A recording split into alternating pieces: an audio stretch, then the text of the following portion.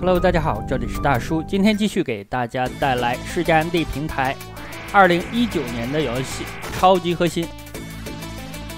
这款游戏开发于1994年，原计划是95年发售，但是赶上了 PS 的强势，所以说一直拖到了2019年。之前有小伙伴问我这款游戏的价格，我也提到过。45美刀左右，而且是有实体的卡带的。因为一些小伙伴表示这种效果世嘉MD恐怕是达不到，但实际上是可以的。我使用炸弹震了一下，掉下来一个无敌，但是无敌我没有捡到啊，太过于冒险了，下面就是坑，不敢碰。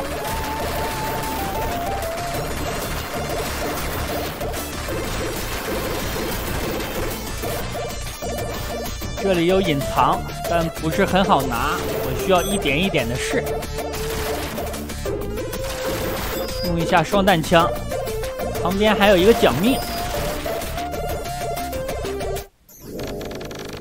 用电脑看一下咱们所在的位置。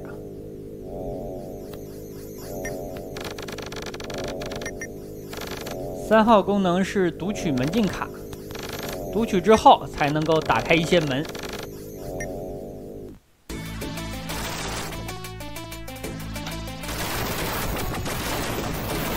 第4关又加入了新的敌人，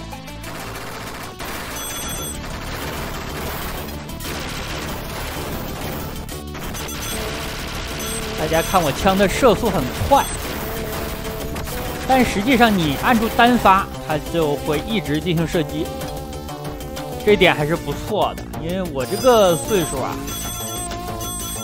手速已经跟不上了。或者你有连发键，或者你就是按住单发有连发的效果。这2种武器都不是新的了，因为咱们武器已经全了。常规武器就6种，除了默认的，另外5种都是在武器箱里边发现的。捡到之后，你可以拾取升级道具进行升级，每种武器能够升2级，形态上会发生一定的变化。今天是我更新这款游戏的第3期，攻略的是第4关。游戏整体的流程是5关。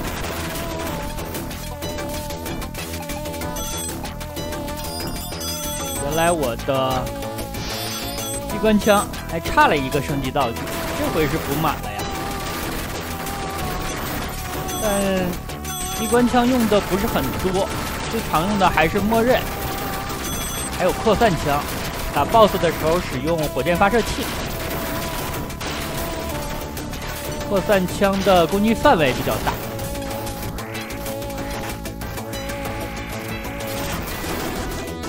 我现在有39条命，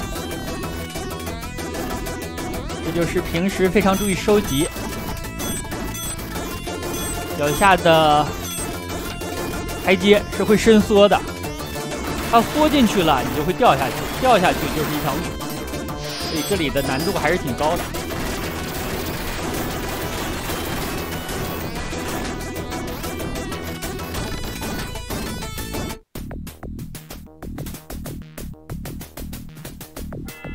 这个地方有一个条形码，扫出来一组数字，这个数字实际上是密码，咱们后面会用到的。游戏的解谜还有隐藏的要素非常多，越到后面的关卡，它的一些机关对玩家的操作要求就越高。所以这款游戏可以说是集合了魂斗罗、恶魔城以及银河战士3款游戏的玩法。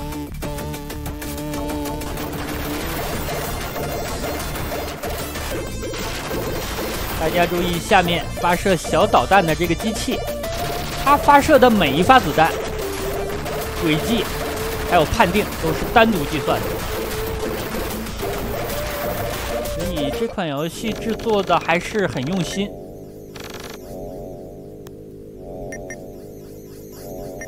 游戏的地图不是常驻的，咱们必须在电脑上进行查看。但是实际上，每一个大关都是由若干个版面房间组成的。刚才的电脑就是打开了这个垫脚的台阶。大家注意，前方的灯组成了一个向下的箭头，说明下面是有路的。但是发着光的地板是秒杀准度的，所以说明那个地板是假的。想要走那条路的话，就要抱着必死的决心啊！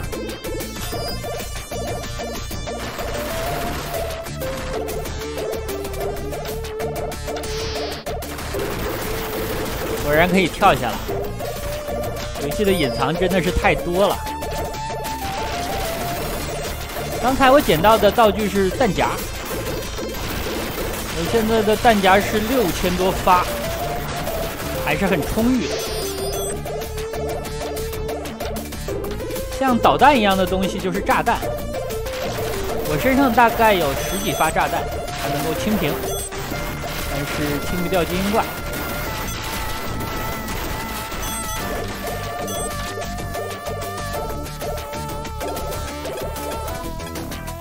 上方的墙体是碎裂的，说明能够破坏。这是一个商店，35的是炸弹，25的是弹夹，1块钱的是回血量。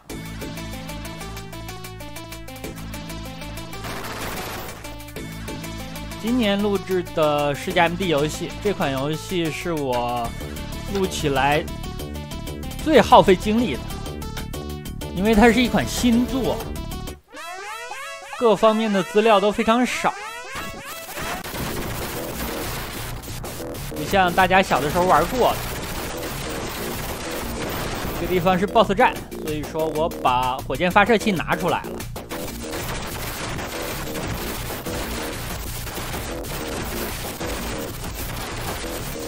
整个战场边缘是有磁力柱体的，它们通上电之后就会出现磁场。把这些球吸过去，你注意哪里通电了，这个球就往哪里去，比较容易判断轨迹。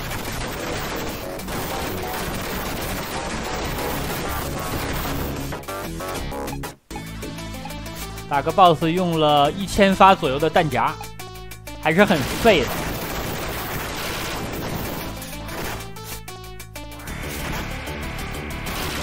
又上了一层，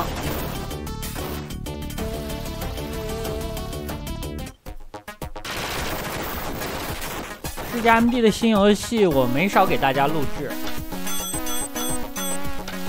包括本作，还有阿斯特堡的恶魔，素质也不错。之前还录制过金属之龙吧。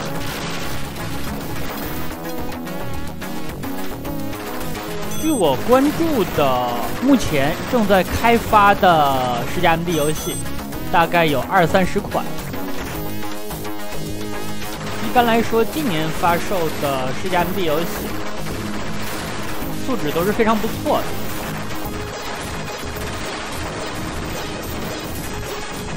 但是价格也是比较高。你如果是捐赠的途径众筹的话，拿数字版其实也花不了多少钱，但是如果你想要实体卡带的话，那就比较贵了，一般都要几十美刀，因为它的发售量很小，所以卡带的成本就高，这点大家应该也都懂。批量生产，才能造成成本的下降。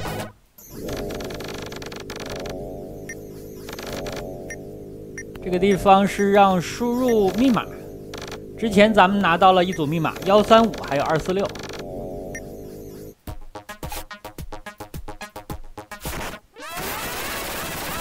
又是打一个 BOSS。这个 BOSS 奇怪啊，他的弱点摆在前面，反而他的武器摆在了后面。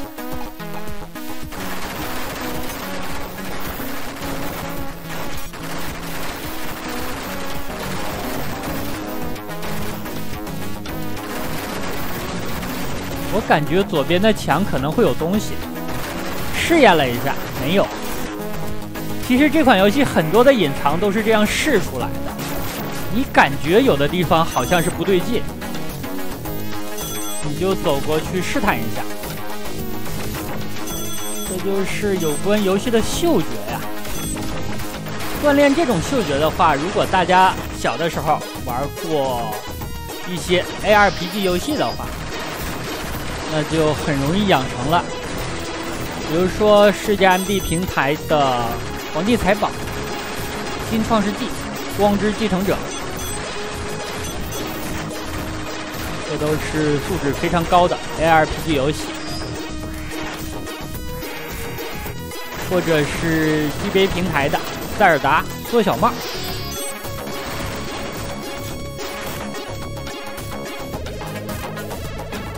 很多地方如果有隐藏的话，它都会给你一些暗示。常玩的小伙伴应该都懂啊。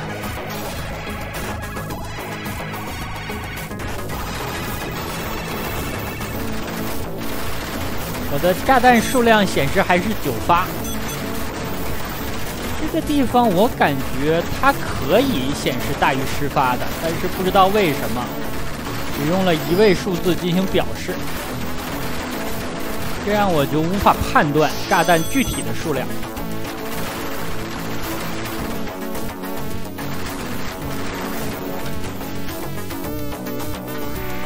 隐藏我应该是没能够拿全。游戏整体的流程要打1个半小时左右，在这么长的流程当中，我是很难做到不落下东西的。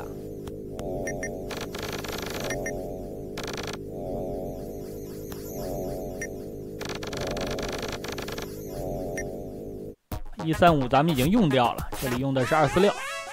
又是这个 BOSS， 打他之前先踩他一下，他是没有攻击手段的，有攻击手段的是他后面这个火箭的炮台。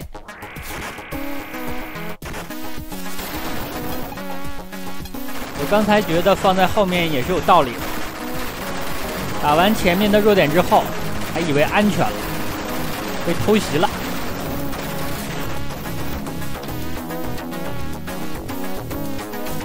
咱们来到的这个塔，在第1期里边我提到过，主人公所在的基地被袭击了，反方的势力叫做万斯，主人公的队长曾经抓获了敌方的一个指挥型的机器人，发现万斯的命令就是从这里发出的，所以主人公的队长给了主人公车库的钥匙。主人公拿着钥匙来到了一个小型的前哨基地，驾驶着宇宙飞船来到了这里。前方是本关的 BOSS 战，这个 BOSS 就是一个激光的炮台，咱们把它击落，这样它会失控，自己攻击这里的弱点。爆炸之后，墙体也出现了裂痕，咱们可以直接用炸弹来炸，这样第4关就过了。过关之后有剧情，通过数据的读取，发现万斯藏在一个无人的星球上。对这款游戏感兴趣的小伙伴可以当做视频的攻略来看。那好吧，本期时间差不多，就先给大家录制到这里，感谢大家收看，咱们下期再见。